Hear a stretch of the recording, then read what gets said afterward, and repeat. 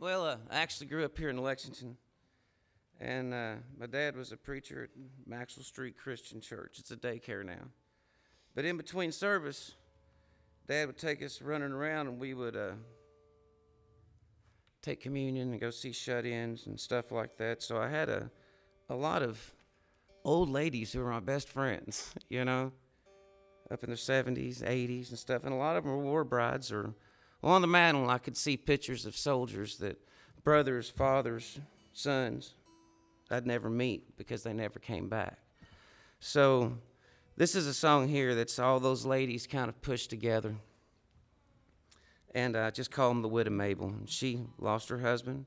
He never come back, and she never quit missing him.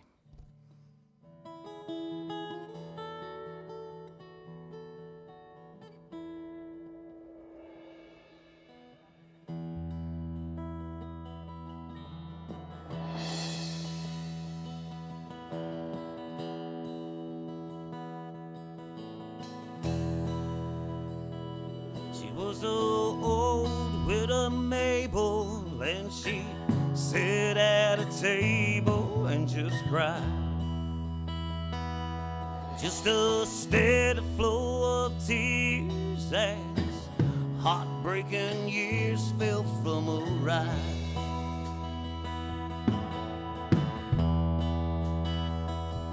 For a long time ago, before her raven hair had faded gray, she had loved her handsome husband, but Uncle Sam called that man away. And he said, "Don't you worry about me." And he kissed her on her head.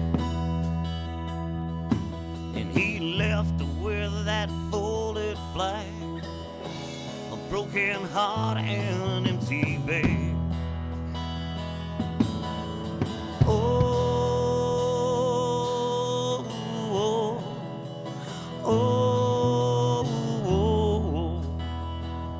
She's got his pictures on the mantle and love's torch candle burning bright.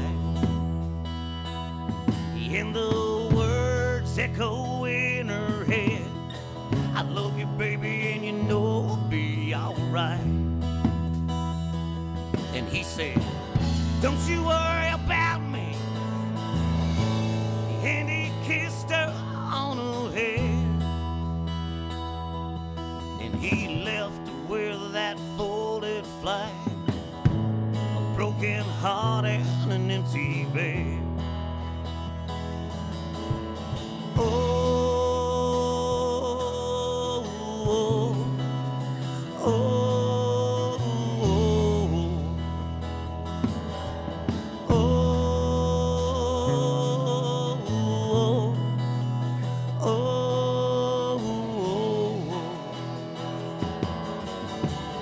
Don't you worry about me. And he kissed her on her head. And he left her with that folded flag, a broken heart and an empty bed. A broken heart and an empty bed. Oh no, no, oh no. Oh no, no, oh no, no, no, oh no.